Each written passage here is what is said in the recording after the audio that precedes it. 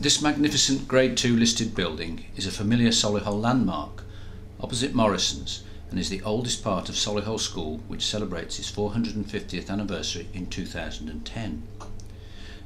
Designed by J.A. Chatwin and built at a cost of £4,345 on the empty site between the Tanyard and Bradford House, Solihull School moved here on the 13th of June 1882 from Malvern House, where it had been since the 16th century.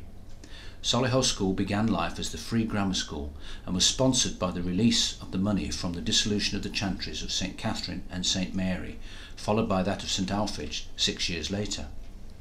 A schoolmaster was employed to offer instruction in English, Latin and Greek to the sons of Solihull residents. Those chantry chapels can still be seen in Solihull Church, and the fireplace where the chantry priest used to warm himself is still visible.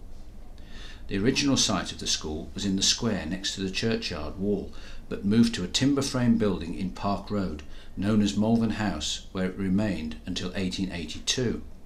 Malvern House is still there, and although it has undergone many alterations over the centuries, the timber framework can still be seen, and with a little imagination the schoolroom can be envisaged.